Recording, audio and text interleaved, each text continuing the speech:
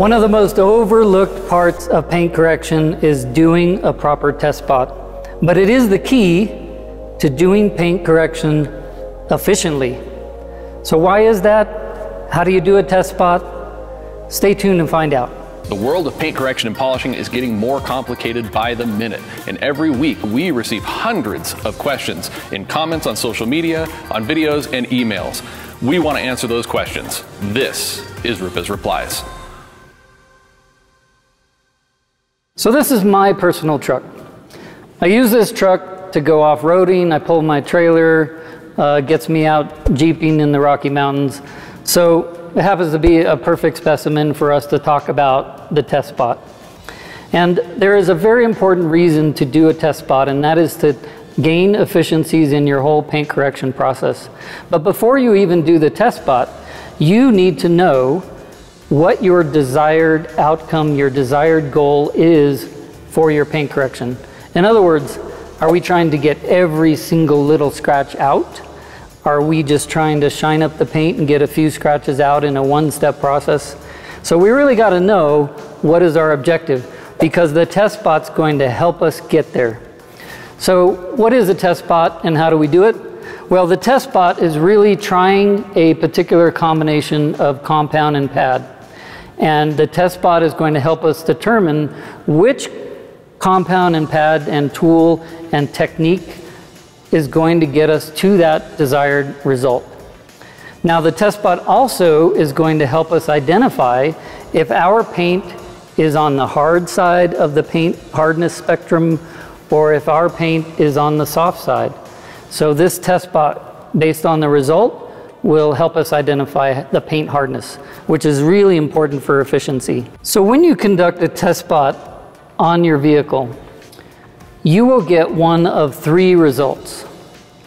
Now, the first potential result that you might get is exactly what you hope for, which is the target defects are removed, the paint is glossy and clear, it looks exactly the way you hope and the way you want it to. So that is outcome number one. Outcome number two is your target defects are removed. However, you might have a haziness or a gray look to the paint, and this may indicate that our test spot procedure might be a little too aggressive. Test spot result number three is that we have only removed about half of our target defects, or some fraction of our target defects. And this may indicate that our paint is a bit on the hard side because our procedure did not remove all of those target defects. To do our test spot, we need to select a compound and a pad to start with. Our recommendation is our DA Fine compound and our yellow DA Wool pad. The reason we recommend this combination for your first run at a test spot is because it is middle of the range for our products, and if we needed to be more or less aggressive, then we can go up or down in the whole family of products. But this actually gives us the best chance and the broadest cut and the best possibility for finishing, so we're going to start with this combination. What I'm about to do is not normal part of the test spot procedure, but we are going to put a tape line on this door. The purpose of this tape line is just to help you see on camera the before and after on defect removal. For the sake of time, we've already primed our pad, but if you want to know the importance of priming and how to do that, check out a previous RUPES Replies video.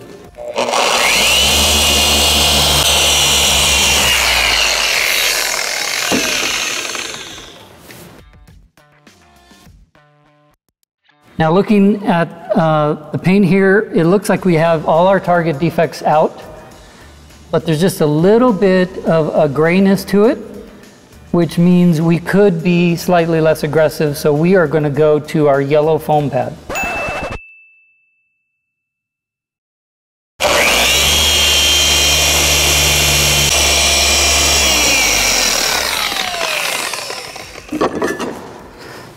And once again, we will evaluate the result of this combination, and this looks fantastic. So what I see on this paint now is we have removed our target defects, but we have no haze, no grayness. It's crystal clear paint, very glossy.